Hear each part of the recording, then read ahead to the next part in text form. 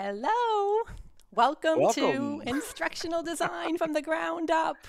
We are live for the first time, and it's a fun thing to experience here. You have to excuse me. I'm losing my voice a little bit tonight. I think it's allergies, but bear with me. If I lose my voice, I am sure Chuck will take over whatever I'm saying, right, Chuck? Because by Yeah. now Oh, yeah. I you could, kind of know what I'm going to say, I think. if you want to come back a half hour, just let us know. We'll do it. It's all That's right. live. We're going to have fun. No pressure tonight. So That's if we're right. coughing or giggling or any other mannerisms that people find offensive, then thank you. You're Yeah, welcome. hey, sorry, Um, that's it. You are going to get the authentic us tonight. We yeah. are And for that, we not, apologize. I don't even have my professional clapboard that I usually No, no, use no. Where's when the we're, slate? You got to have the slate. I You don't didn't even bring it? have, oh, I do have it. We got big dollars invested in that. All right, I'm getting it. I'm like, it's right here. Wow. What next? Whoops, bear with me. Sorry if I just made a Okay. really loud Make noise with Do the my, slate. Do the yeah. slate. Okay. All right, I'm getting the We're slate, now getting the official. slate. Oh, Chuck, it's in a thing? Chuck, yes. I got to keep it protected, Chuck. Chuck purchased this thing for me, and because, we have a lot of bloopers. When we're pre recording A things, we lot have of a lot of bloopers? bloopers. And so this helps me to know where Yeah. I need to cut. Otherwise, Yeah. I would be in post production for hours. Well, most people have blooper tapes. We have programs that are We shorter than the have bloopers. we have an entire Hollywood production of blooper reels, I think. We've got At this point, thousands. yeah, Yeah. at this point we could definitely make at least a, Oh, yeah. a, a Yeah. documentary out of it. I don't know, just I how. don't. Maybe we can ask one of our viewers that's a documentary filmmaker to come in and spend, I don't know, 15, 20 minutes and do a documentary on the production of this particular YouTube channel and what goes on behind the scenes. Because all you can really see is this little square of our house and, what you think is us, but it's really not us. It's all green screen and, That's right. This tiger AI. behind me is not No, no, staring no. at the back of my head No, no, all the no. time. No, actually, the eyes are moving. Yeah. Is Hector behind that? He's having some fun pulling the strings. Yeah. No, I can see the eyes moving. It's like one of those haunted house movies.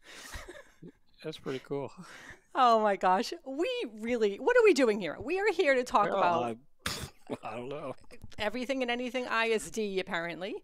And this is a very special day. This is book launch day. Chuck's Mm. book launched today. And I'm going to get the title right this time. Yeah. Introduction to Instructional Systems Design, Theory and Practice launched today. Yep. And yeah, you can get your copy on Amazon. Yeah. And it's right there, ready to go, and waiting for your reading eyes. Well, for any author, and you know this, Denise, as well as anybody, two best days in an author's life are when you start the book and when you finish the book, and everything in between. And then you get that box in the mail with the actual printed copy of it. You see that there's a physical manifestation of all that work you did. And, it's an incredible thing. And, there have been so many people that have worked on this. Sure, my name's on it. But if you look at the crew at ATD and ATD Press, I could go through a list of names, but I would miss somebody and it wouldn't be fair to them. But these are real professionals. And from the graphics people to the editors, from the first copies, there's just like three sets of editors. The Yeah. initial set that says, Chuck, what are you talking about? To, the second line of edits says, you got this in here twice, once in chapter 4 and once in chapter 6, stupid stuff that I don't catch. And then you got the final production editors where they do the layout, do the rest of it. These are real professionals, and it's impressive to see them work, and it's impressive to see, the product evolve, because when you're writing it, you just completely lose the sense of the context of what you're doing.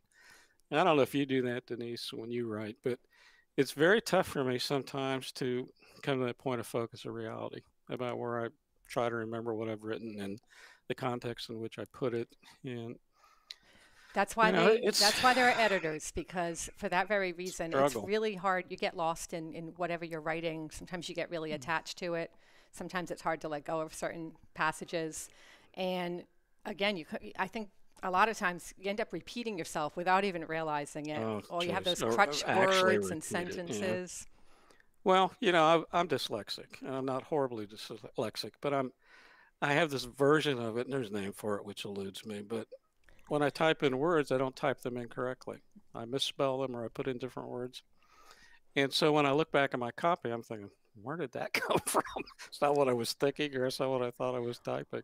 So as I go through my own work, I have to decipher, things that I thought I put in there, and clearly I put in a word that has nothing to do with what I'm talking Well, about. I'm going to tell you what you're gonna absolutely love when we bring this little sucker Oh, out later see on, now that's the bane of my existence is the wheel because that I there bought is a for you. question on there, and I'm going to make sure that this Oh, little yeah, ticker you're thing gonna lands rig on the it. wheel. You're gonna rig the I'm wheel. totally going to, like we did last week with Grego and Yeah, we kind of rigged it. with Sorry, Greg. Grego and Boger. I Forgive totally me. rigged that. I couldn't Forgive help it. us, There were but questions I needed to have yeah, answered. sorry, but not sorry. It was too much fun. But yeah, that was a great interview, by the way. As you look through the channel here, if you haven't been here before, take a look at the interviews that we did. And these are some really exciting and smart people that are in instructional design, and they do things with this field that a lot of people don't associate with instructional design. So you've got people that, like Erica, doing incredible things with canine conditioning and training for animals, and in that kind of work where she uses ISD and came out of an ISD background. You got Lynn McPherson, Dr. McPherson, who is running a master's program and soon a PhD program in hospice and palliative care, who has a course in each of those programs in instructional design and uses it extensively in her programs. And then you have Greg, who is an SME expert, and he really knows how to get in and work with those folks. Then you got Catherine, who's just, floats on water as far as I'm concerned. She's incredible with her entrepreneur spirit and the things that she does. So look around in here, see if any of this content makes any sense to you or of any value to you. But look at the interviews especially, because I think if you're not interested in this or if you've never had any interest in it, at least find some interest in great people that understand what they're doing and share that with you in these interviews. And I don't know how you felt about it, Denise, but I learned something from each of these. I always do anyway. I'm not Absolutely. I'm not that bright, so it doesn't take much to inform me. But when these really smart people are on here and talking to us about how instructional design has made a difference in their lives and in their work and in show product and process to share with everybody, I think that's pretty cool. It really is. I love hearing their stories, and I love the fact that they're from so many different various just a variety of industries, and how ISD applies to virtually every industry out there. And That the does. fact that these guests that we've had on so far have been from very different places, and how ISD has really helped them to bring value to the world is just a really cool thing to hear and witness. It really is. And I'm looking forward to, we're going to be having Dr. Greg Williams on our show soon. And he's here right now with us. He's asking us if we have a wheel of fortune. And yes, Greg, we do. And Hey, Greg, we're gonna look wait at till this we do fun your interview, thing. buddy. Yeah, we're going to be, oh yeah, wait till We your have some interview. questions for you. So when we dig deep on portfolios and learning and performance technology program that you had at UMBC, you just wait. You just wait. We got stuff coming up for you.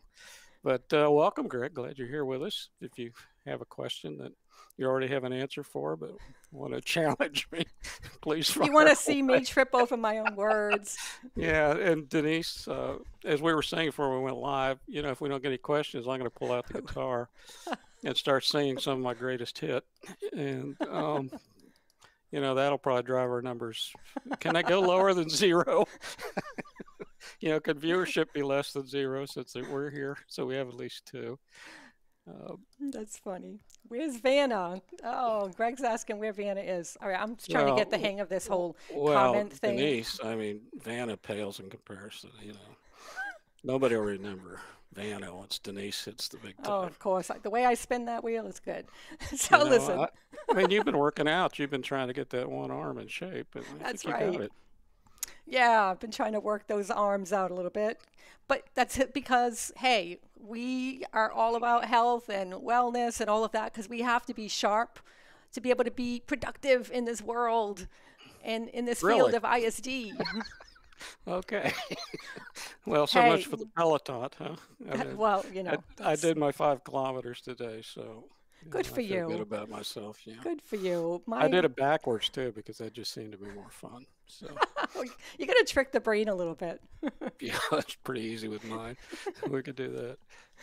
So, listen, let's talk about, first of all, for people who are new to this channel, who are just tuning in today, this channel really is a place where Chuck and I come together once a week and we have lively discussions about the ISD world. And we do that in order to learn and share insights so as to help make all of us better instructional designers. That's really the driving force of this channel. That's why we created it. We want it to be a community. We want it to be a place where you can ask your questions and we'll answer them. Chuck will answer them. He's the subject matter expert here in ISD. And we just really want this to be a reciprocal place where you feel comfortable and we can share insights so that we can make this world a better place through ISD. That's the bottom line, really. Yeah, it's really important because for the first time we started talking about this, Denise and I agreed this was going to be a conversation. We're not going to do broadcasting. We're not going to put things out there that people are going to look at and, it's a cure for insomnia. That's not the point here. While it still may be a cure for insomnia, that's not the intent. And the idea is that this is a field that's growing exponentially. And we want to support the field. We want to support the people in it. We want to support the science of it, the art of it. And the whole notion of let's pay attention to the people that are doing this work because so many of them don't realize they're instructional designers, or they may not realize that they're within the world of ISD or within learning and performance technology or any of the other associated fields that are all part of this amalgamation now. So what we want to do is start put things out there to have things for people to think about, to try to open the dialogue so questions and answers are easily addressed. And I know when I started in this field, I wish I would have had somebody that I could get on and ask questions, sometimes anonymously, because you don't want to necessarily give away your employer or other kinds of information. So we'll certainly, do most of these anonymously as you choose. But let's have that dialogue. Let's have that conversation. Let's support our field. Let's make this field grow in a way that makes us all proud. And I honestly believe it's growing exponentially. I think in the next 10 years, this field's going to blow up. And people that are in it and don't realize that they're in it are going to figure out they're in it. And, we're going to be there to help. Absolutely. This segues into a question I want to ask the audience right now. Whoever's on here right now live, or if you're checking the replay out, in the comments, if you could just tell us what appeals to you most about this industry, ISD. What is it that gets you up out of bed in the morning and makes you want to go and do this kind of work? It'd be fun to see some answers here. Yeah, I'm interested. We get any questions yet, or do I need to start singing? Or taking the guitar out. All right, so here we got a question here. Let's see. Chuck, how is your new book different than your previous ones? Great question, Greg. Good question, Greg. Thank you. This is actually a textbook designed from the ground up. Yes, there's a link. From the ground up to be a textbook. So instead of putting lots of good information in there and having it available as support within a course, it's actually designed to be a course. So whether it's one course, 2 semesters, 3 semesters, it's designed for any level of instructional design instruction. So we start at the basics. We look at where all this stuff came from, how it relates to instructional design, how it evolved to instructional design. And then we start to dig deeper into a little bit of the theory. So we look at learning theory, different ISD models, learning transfer, all of those kind of things. And each of the 17 chapters essentially could be a week in a course. And we learn theory, we also learn practice. So design plans, lesson plans. If you're into higher end things like criticality, we can show you how to determine what content should be in a course if you have some tough decisions to make. And content mastery continuum, where do you start learners using Bloom's taxonomy or any of these other approaches that you might have. So the other books were books, lots of good information. This is a textbook and is ATD's first textbook. And I think that's significant because they've now decided that instructional design is a field that they want to support at lots of different levels. And yeah, it's time to have a real textbook in the field. Absolutely. Melody, right, is saying that it helps people, helping people grow is a big motivator. I completely agree because it's really when you make it about other people, it's so powerful. And you can do that. Yeah, ISD is a field where you can make such a difference in other people's lives. Well, I'm a big believer in paying forward, and I've been very lucky in my career. And the things that I've learned, a lot of them I've learned the hard way, but I've had some help along the way. J. Marvin Cook, who was founder of the ISD program in '68, and he took me under his wing for some reason. I don't know if he was lonely that week or what was up with Marvin, but he really helped me out. And for me to be able to teach 602 in our program, Learning Performance Technology program, which is a course that was his course. He designed it. He taught it from 1968 till essentially two or three people between me and him for a term or two. But I had the honor of taking it over. And he helped me so much. And he gave me the best advice about writing in this field that I think anybody could have ever given me. When I told him I was going to write for ATD and I'd written a couple info lines and I did an introduction to an anthology of ISD for them back in the dark ages when we put it in stone tablets and things. And he told me, Chuck, don't write a theoretical higher end college textbook. If you do that, I'm not going to talk to you. Write it for practitioners. You can include all this other stuff in there, but write it for people that go to work tomorrow. People are going to use the information. Theory is great. You need to have the foundation. You need to appreciate where things came from, but don't write a book that you're going to get so deep into it that you can't find your way out. And he was exactly right. And so this evolution of paying forward, what Melody's talking about, I mean, it's like up here in West Virginia. We have some weird things that we do to pay forward. So anybody that knows me knows I go to Dunkin' Donuts 7 times a day because I'm just that easy, So I drive through there, and we have a thing up here in West Virginia, the one here in Hedgesville, that we now pay for whoever's behind us. And this is not, people do this all over, but we do it up here too. But it's such Just a great feeling when you can do a that. silly degree, right? So every time I go in, I say, what they order behind me? And they'll tell me. And I say, okay, put it on my tab. And then you hear them honk as they pull up and figure it out. And then they pay for who's behind them. And then eventually somebody gets the person that's in the line is ordering for the entire office, which comes out $700 or Oh, something. So then has you that kind ever of break. happened to you? No, because I'd pay it because I'm just that stupid. But uh, so it's just this whole notion. That's a simplistic example of it. But people that pay forward for me back from when I was very young and making very stupid mistakes, and they took me under their wing and tried to help me as much as you can help somebody, when they go through these phases in their life. And one of the creeds that I've always tried to go with is I want everybody to have a better day because of something I've done for them.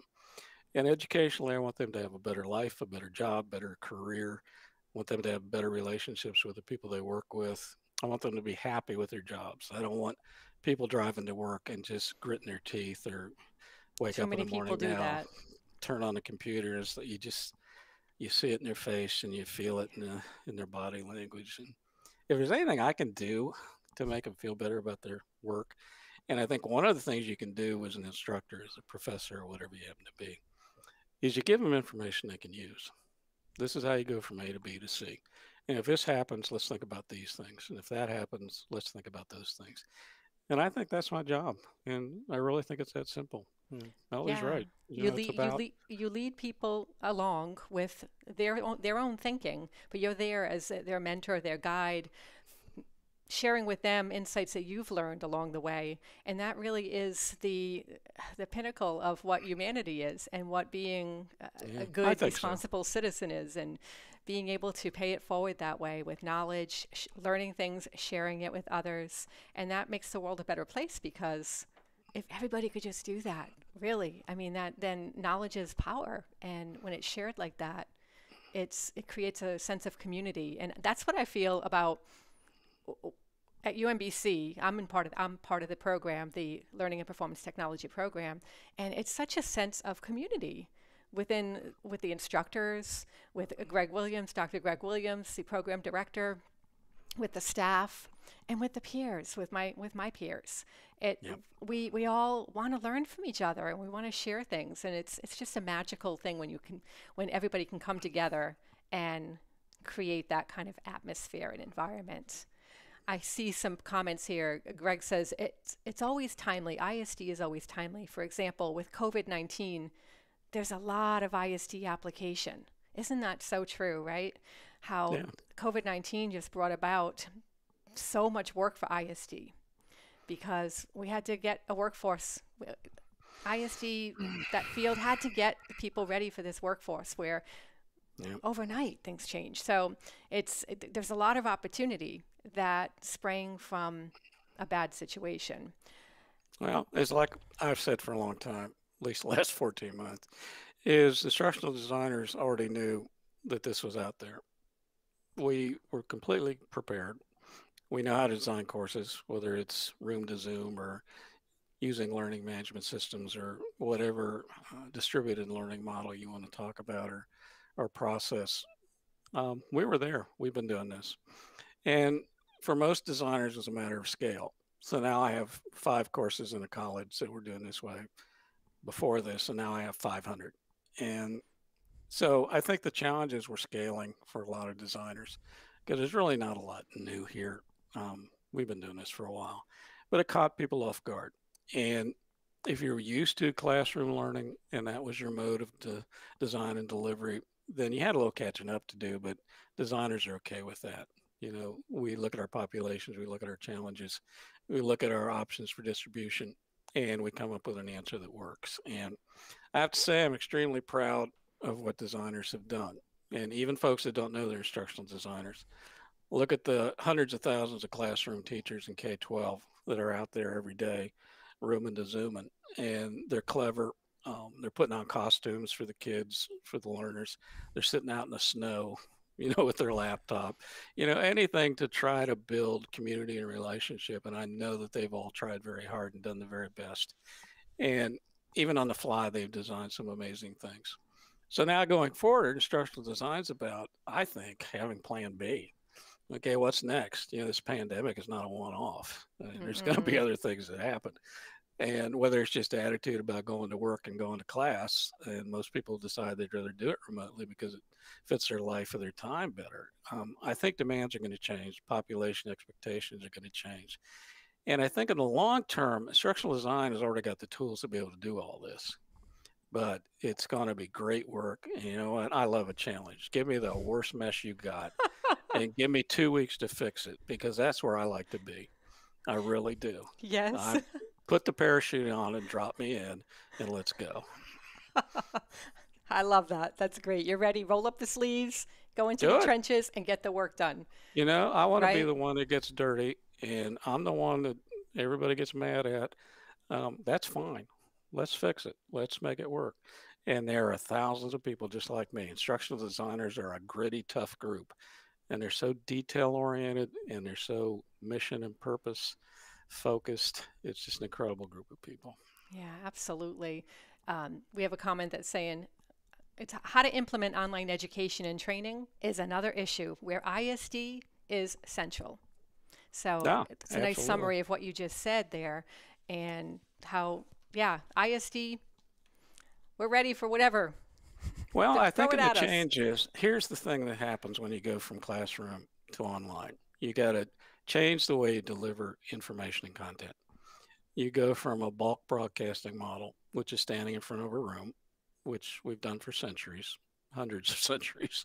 And, you broadcast one on one in the classroom from, 2 people sitting around a fire to the one room classroom to the traditional classroom of up to the 50s and 60s. And that was okay. You could broadcast information the way they were doing it. It was effective and efficient for them, and that's fine. But on online, you've got to learn new things. And the biggest thing you have to learn is to packet your information, to break it up into usable pieces, and sometimes so small that you put it on social media. So it's 140 characters. Um, I can design a course on Twitter if that's what we need to do. Yeah. And you have to change the way that you divide up content and information. You have to change the relationship between the sender and the receiver, between the instructor and the learner. And sometimes you don't even have an instructor. Sometimes in LMS, it's that box. You dial in, you get the screen, you go do your work. And designers are ready for that, but you have to be more efficient. Yeah. So we're getting some questions, and I want to urge and encourage, I should say, people who are viewing this live or even in the replay, go ahead and put some questions in the comment section Yeah, here, put and lots of questions in there. yeah, this way we Stump, can stump the kick. stooge. See if Let you can pick something that I can't answer, because I'm ready, and I will tell you if I don't have an He's answer. been saying that since the day I met him. Right? Is that not I true? am ready. Try to stump me. I can't wait. Yeah, I do love it. it. I love that Give me your best attitude. shot. I mean, we'll go back to 80s music. Hit me Oh, with your yes. best shot. No, Well, I'm not going to sing we'll, it. let's see. I don't think this is going to stump you, but maybe it will. I don't know. Maybe you'll surprise us. Gosh, I hope so. Chuck, how do you respond to people who do not believe in ISD? Oh, that's great. I love that question because people that don't believe in it don't really know what it is. And it's like a lot of things, if you don't know the complexity of it and where it came from and how it's used and all the other things, it's very easy to dismiss it. Say, oh, that's just smoke and mirrors. And I've heard this so many times when I'm working with clients. And probably the most telling stories about this for me are in board meetings. And there will ultimately be a board member or someone in authority who will say, you know what, this is all crap. I don't need all of this design stuff. I can stand in front of a classroom and teach this content. I don't need you to tell me how to teach it. There's plenty of qualified people that can teach this. And so, it's all just bunk. And I'd say, okay, then why am I here? If this is working so great, why is your organization asked me to come in and fix the mess you got? And, let's look at this realistically. And, once you have that discussion, a lot of it, if you read my work on SMEs, these are Sentinel SMEs who at one point were pretty knowledgeable in their field. Now they've moved into different levels of management or authority, and they're not quite as constantly updated on the content, shall we say. And their role is to be that person sitting in the corner with their arms crossed that's going to find something wrong with everything you do. And that's fine. I mean, I've had them get personal with me in board meetings and just say, you're a waste of time. I said, all right, well, do you know what I'm billing today? And then it kind of gets quiet for a second. Because you know me and my sense of humor, Oh, I don't think yes. it, Nope. I just start shooting. And, eventually, most of these people, I'd say almost to a person, have actually become friends over years because, we just realize that we both have to do what we do, but doesn't mean we can't meet in the middle and fix these things. I was So, going to say it's like finding common ground with somebody yeah, because we're not yeah, it's always just going to basic agree. people skills. Absolutely. It's communication 101. We're not going to get along with everybody that we meet. People are not going to like us. We might not like them. But if we can figure out what the common goal is and maybe find a plan to be able to get to that common ground and to be able to at some point compromise, but just be able to work out a system where it's a win-win in the end. Because isn't that really what we all want is a win-win?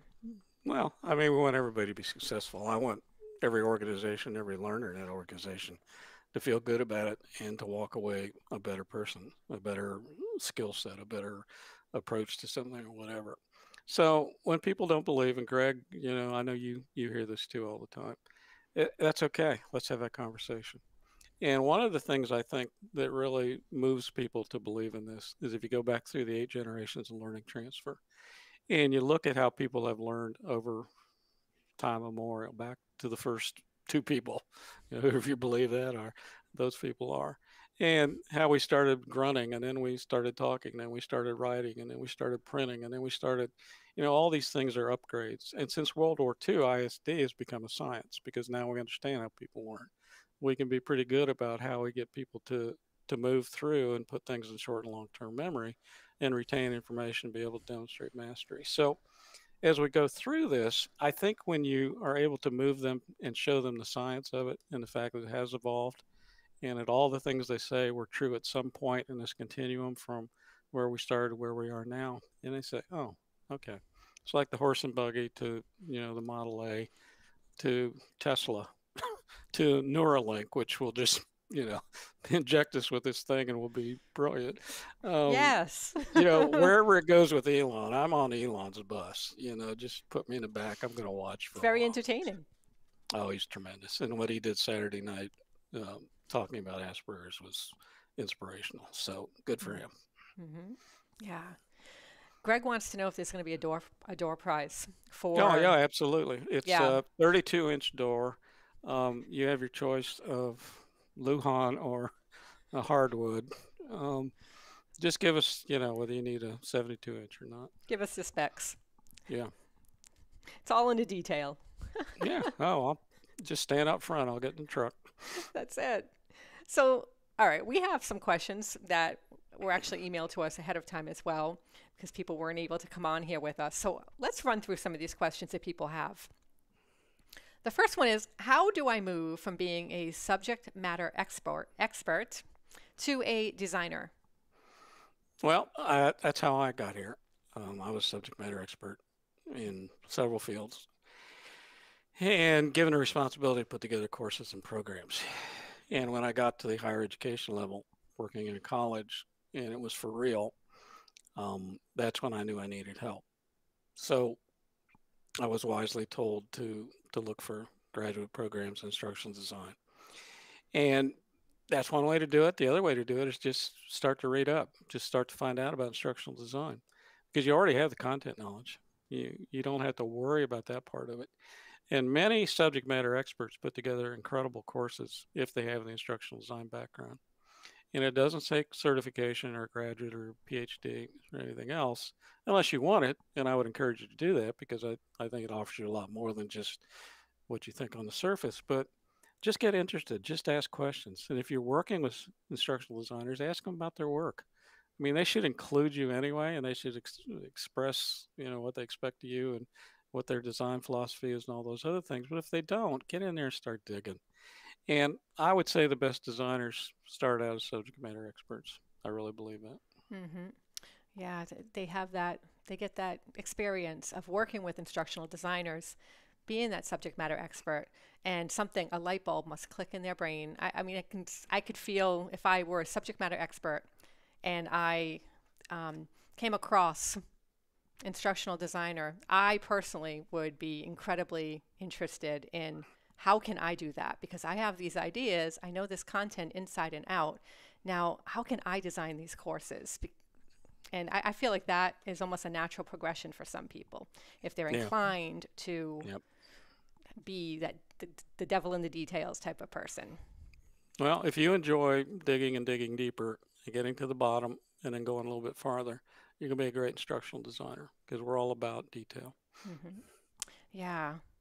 All right. So here's another one. How can I keep myself fresh and up to date as an ISD professional? In other words, how can I stay like in the know, if you will, if you've been in this industry a while and you want to be able to just make sure you're in the trends and you understand what's going on, new information. Yeah, I think it's like anything else. You've got to stay current. And how you do that, and there's obviously different ways. I think professional associations like ISPI and ATD are great ways to do this. Get into a local chapter, be part of your local design community, um, have regular conversations with people that are doing different kinds of work than you. And the other thing I would say to people that are designing a lot is get into things you don't know. Try different populations, try different implementation routes, and challenge yourself. Because when you challenge yourself, you start to dig for information. You find out what the best practices are and what's the boilerplate for something that you might do. And I think LinkedIn has an incredible group of communities. UMBC has a great program, and Dr. Williams, there's always stuff going out with jobs and what have you that are part of our program.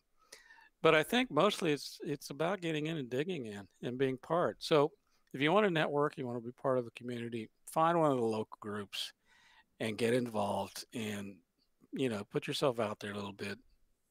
Offer to be an officer, which most of us kind of shy away from at 300 miles an hour. But they need leadership. They need people that know what they're doing and take your turn and do these things. But if you sit in isolation and you never read and you never look at other things that are going on, then you're going to be a one-trick pony.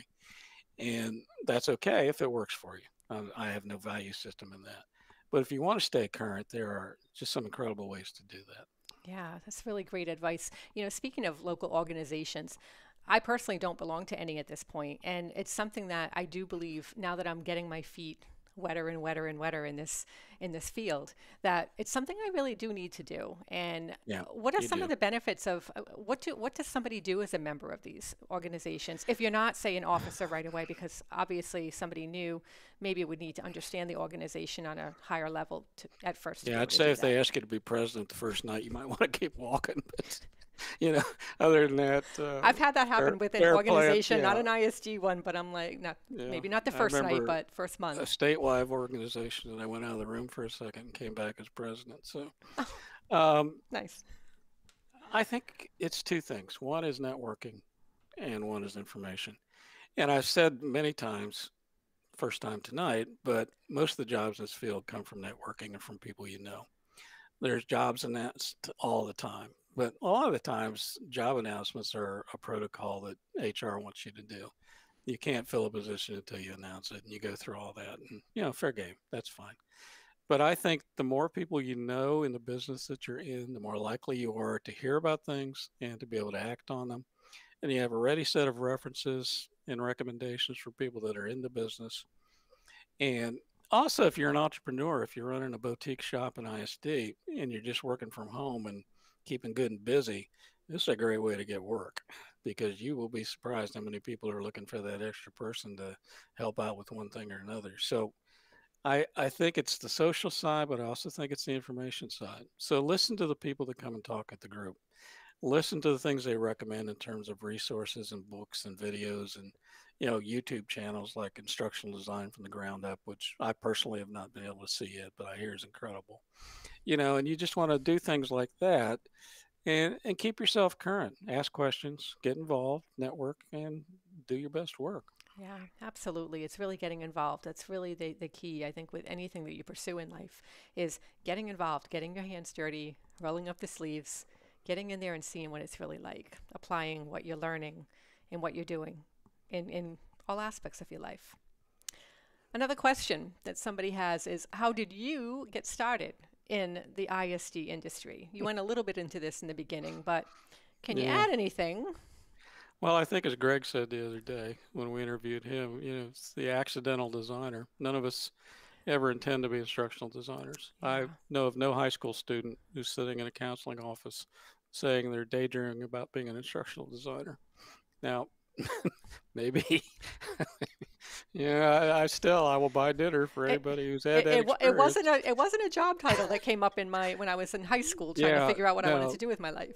the job titles that were suggested for me were things I won't even repeat, like Same exclusive here. Catholic high school, because I did not fit that mold, shall we say. But, it's, I came through it from being a subject matter expert. And being a subject matter expert, I was expected to teach others what I did.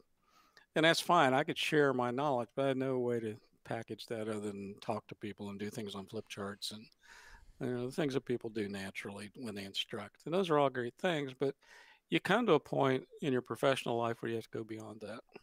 And that was my situation. I had to go beyond being one on one in a classroom with a group of people to now being able to distribute this across an entire college. And I was faced with taking an entire college online. And if you think about that, you know, if I thought about it now, I wouldn't do it. But I was young and stupid, said sure, I'll do that. And that's where you make that leap to get that extra training and find out what you're missing. Because just like any career, any field, it's the stuff you don't know that you don't know. And it's the Yes. stuff you really need to know. So until you don't know, you don't know. And you kind of accept that and say, okay, let's find out what I don't know. Let's find out how I can do this better and quicker and more efficiently. And that's, how it evolved for me. And frankly, it takes a long time. You go in and you learn a lot quick, and then you start to learn the fine points. And then you make some mistakes, and you say, "Oh, okay, I see what I did there. I can't do that again." And that's how it is with any career. But ISD is no different.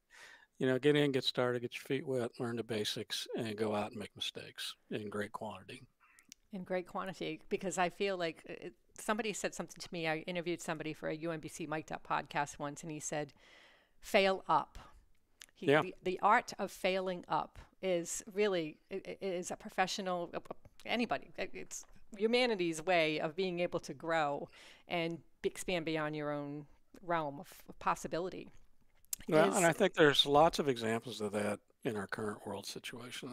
And I talk about Elon Musk, and you may like him or hate him, this isn't the point. But when he smacks, millions of dollars worth of rocket back on the landing pad and just laughs, that tells me I should feel good about my mistakes, because he says, I learned something every time I blow one of these up. And he did. I mean, and now 15 took off and landed, and it was perfect. And, okay, so we're going to Mars. And I really think that that's a model, not that Elon came up with it. It's just another example of it. There's millions of examples of it. But I think failing up is a good way to put it too. That's great. But don't be afraid to make the mistake. I mean, what's the worst that could happen? You do it again. I always ask the question, this goes back to days when I used to work in a financial firm, and it stressed me out to have to talk to people about their money situations. The stress of that was unbelievable. And I used to walk out of there with my just a huge lump in my throat every day, until finally somebody said to me, is anyone going to die from this situation today? And it put it into perspective, because I'm not digging into somebody's brain. I'm not, no one's going to die from this situation today. And so I actually taped that to my monitor at that point in my life, because that actually got me through. And when you realize it's okay to fail, it's okay to make mistakes, it's okay to say, I have no idea, let me get back to you with that. It's okay to, you don't have to have all the answers. And so I think that's really important. I think that's an important point for instructional design. Mm-hmm. And here we're going to go off the deep end. But there are times when it does make a difference. A mistake can mean a life or lives. Yeah. And I found that in law enforcement. I found it in emergency management and other things that I've done that can't even talk about.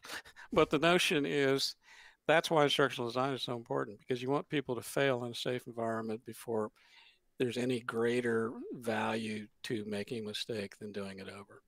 So in instructional design, one of the principles that we always talk about is we want learners to fail in our safe environment, so we can nurture them and mentor them and get them to a point of mastery. So when it happens in actual life, so the reality of the situation is, yes, we need to make these kind of decisions, that you've already thought this through. You've always felt that emotion. You've already gone through that. And the more realistic you can make a scenario for learning in those situations, more likely you're going to have very successful outcomes on the other end. So, desktop things in emergency management where, a 12 earthquake happens, just ridiculous things and all the ramifications of that. You go through it. And then when you have a situation like a hurricane or, other things that happen around the world, and emergency managers rush out and do tremendous things, they've already had the opportunity to think about this thing. They've already made that one or two decision that they wish they wouldn't have made, but they made it in a safe environment. They had experts there to help them through that and say, okay, let's look at that and let's see if that's the best idea. So this, I think, is the greatest fail-safe in all of training and learning, is this principle of let's fail where it's safe, where we can help. Yeah, and there's comfort in that for a lot of people. I know there is for me, knowing that I call it a playground, really. And now this is not life and death, but joining Toastmasters, that's what it is for me. It's a playground for me to be able to. It's a safe environment for me to be able to practice public speaking and to be able to mess up, forget my lines, stumble, have a panic attack, whatever it might be. Or try to record a script for a YouTube channel. Or try that. And we know that we failed up a lot on that one. Did we fail? Yes, we did. But it was all in good fun, right? And we learned and we grew out of the experience. Yeah, and the trailer now is better, but certainly not excellent. We just went off the cuff. If you'd have seen the first one, you would thought we were introducing mortuary science for the masses. It was just awful. So... Oh, that was funny. We learned. We learned. See, that's what it is. Yeah, that was our little playground. We have another question. What do you say to these people who say ISD is too slow? They want rapid ISD. Yeah, it's too slow. So is your failure. It comes instantly. I've had that conversation with lots of groups. And again, back to the board kind of issues.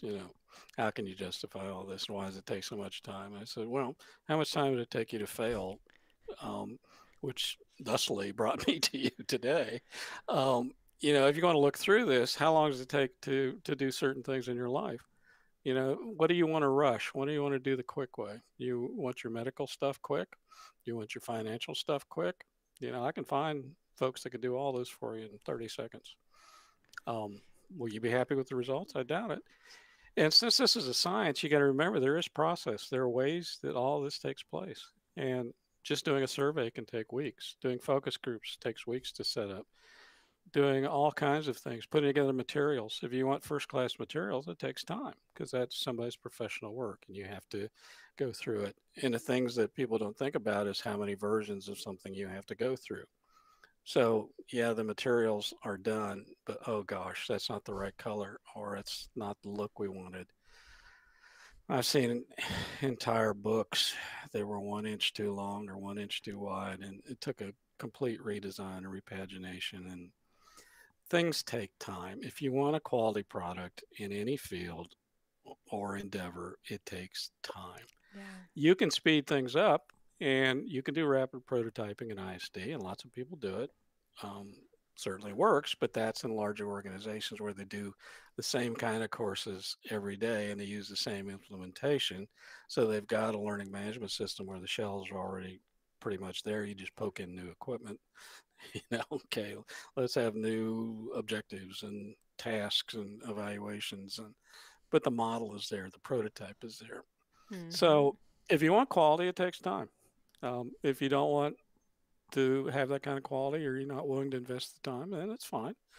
There's no value judgment there, but this is what you get for the amount of time it takes. And the other thing you find is after you do it for a while, it's actually much quicker because you don't have to go back and fix things after they don't work.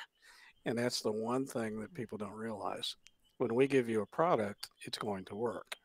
We've tested it. We've got enough experience to know what's going to happen and not happen.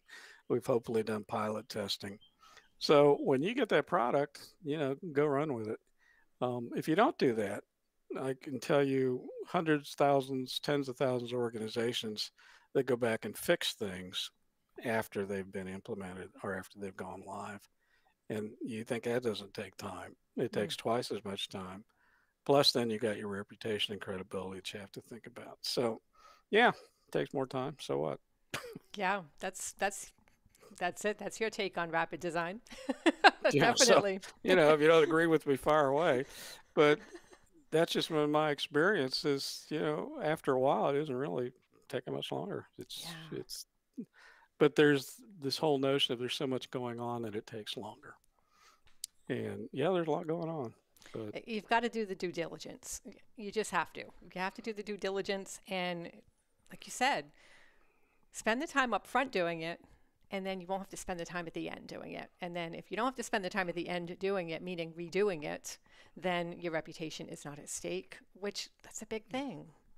Well, organizations want to have successes, and I want organizations to have successes. And I want college professors to have successes in their courses. And I want, anybody that's doing this to feel good about the product and be able to take it out there and show it off and be successful with it. And that doesn't happen by accident. There's that small percentage of things that go well no matter what you do to them. And, that's terrific. But it's not most work in any field. Yeah, absolutely. Certainly not in ours. So, Chuck, we've been on here for 50 minutes. Can you believe that? And my apologies to everyone. Oh, no, it's been We'll never get that time back. But you know what time it is, right? You know what time it is, right? It's time for me to go. No, we got to take this. We got to take this thing. I got to become Vanna. We got to do the wheel. And we got to spin this wheel and see where it lands and see what kind of fun question we're going to see Chuck answer. I can't even imagine. Are you ready? Let's No, I'm not ready. See, I need to figure out. I need some training. I have a spin course. We'll get that for you. Okay. I'm asking you, what is your favorite quote, Chuck? What's my favorite putting you on putting you on the spot. That's my favorite quote.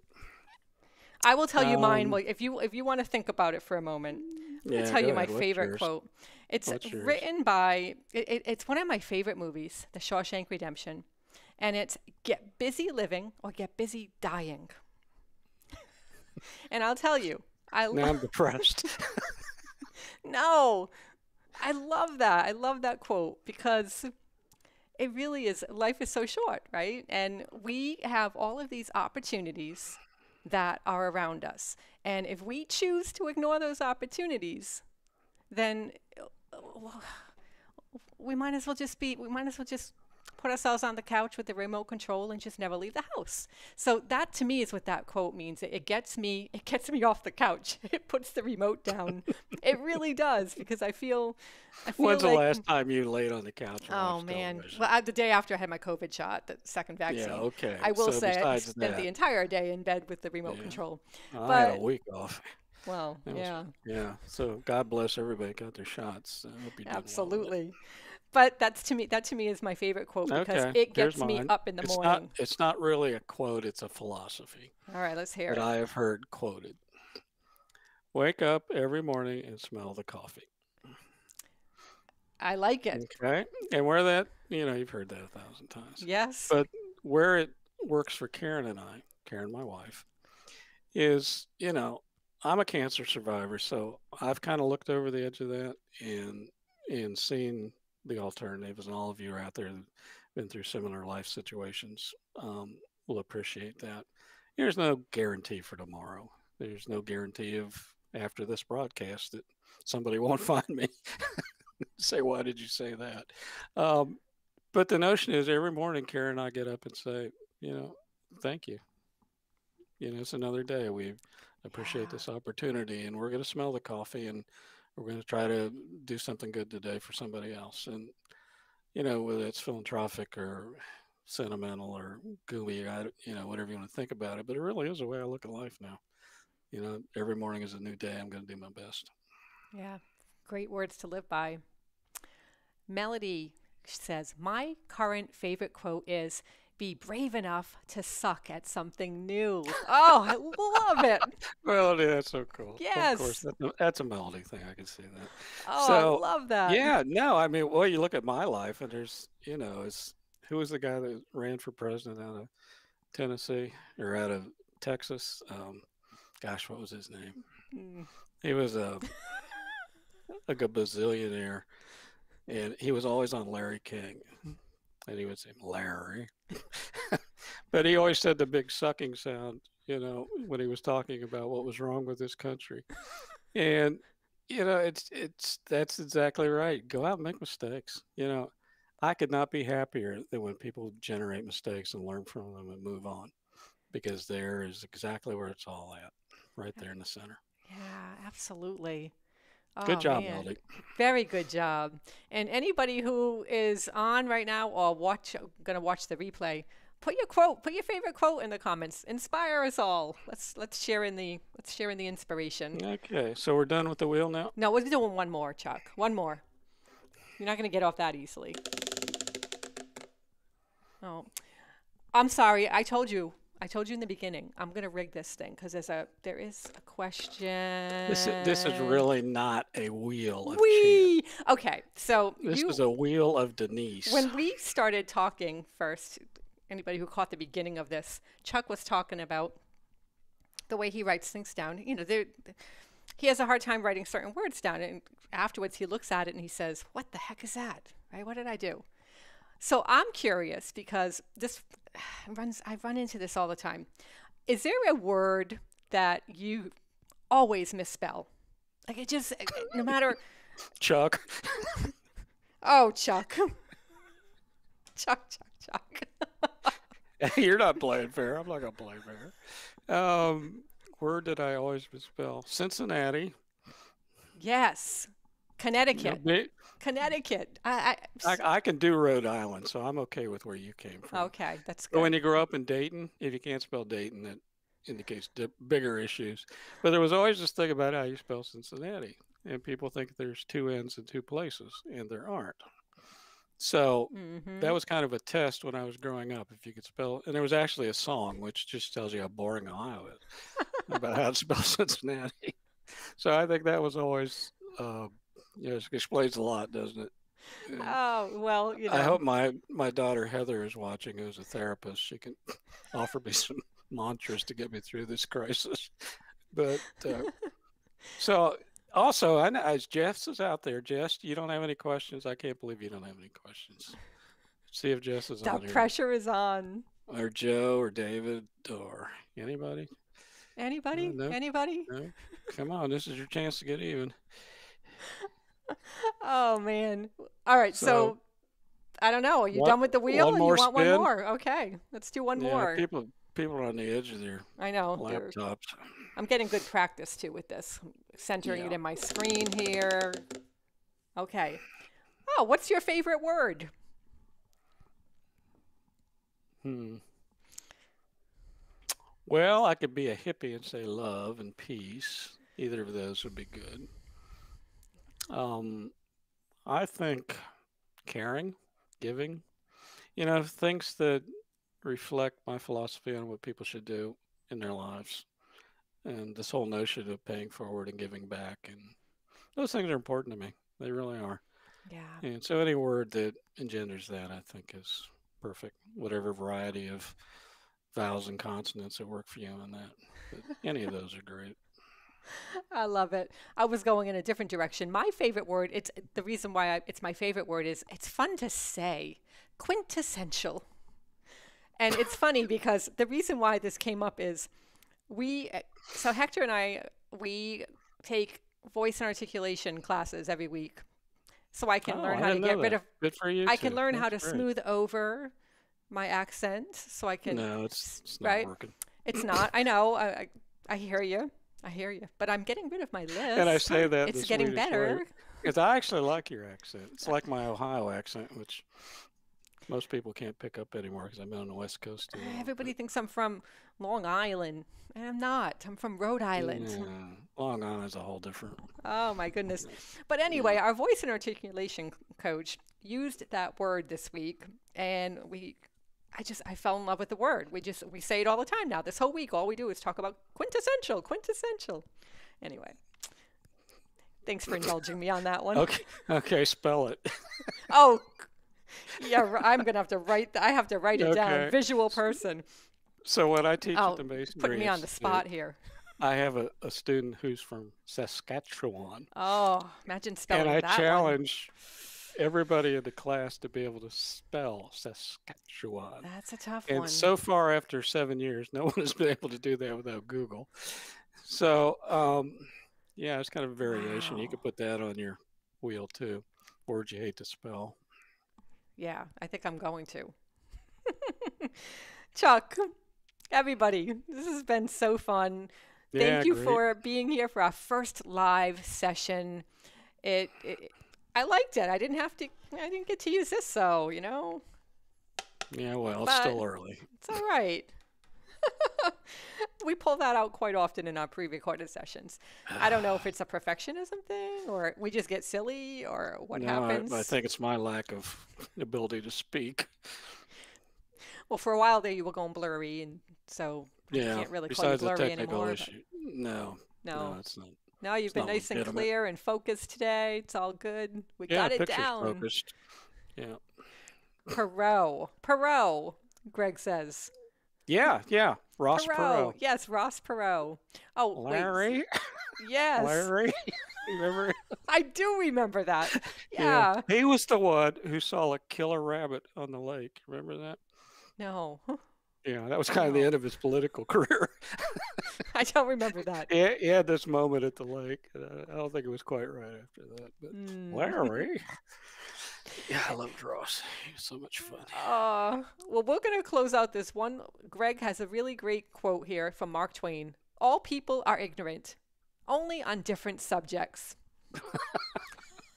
Yeah, well, Greg knows me better than most, so he's probably got a short list of 300 things I'm ignorant on. I'll So add we'll that one just in keep there. that between us, right, Greg?